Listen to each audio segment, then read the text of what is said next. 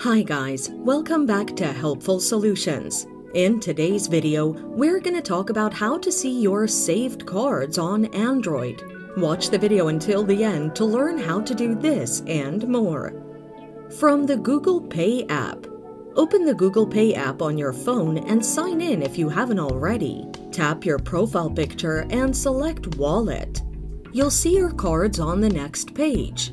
Swipe left and right to find cards you've saved as payment methods. You can also swipe up to access your IDs and passes. From the Quick Settings. This method works for some devices supporting Android 12 and up. Unlock your smartphone. Swipe down from the top of your phone to access the Quick Settings menu. Expand it by swiping again. Find a setting labeled GPay and click on it. Swipe left and right to find cards you've saved as payment methods. You can also swipe up to see other cards, IDs, and passes. So there you have it.